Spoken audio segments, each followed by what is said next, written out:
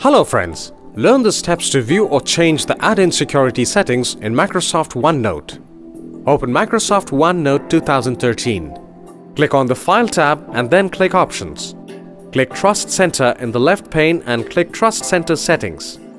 Click Add-ins in the left pane and select the options that you want. You can either go for Required application add-ins to be signed by trusted publisher or Disable notification for unsigned add-ins. This checkbox is available only if you select the Require application extensions to be signed by trusted publisher checkbox or Disable all application add-ins. Click OK and then click OK again. This setting takes effect only after you exit and restart your Office program. Have a nice day.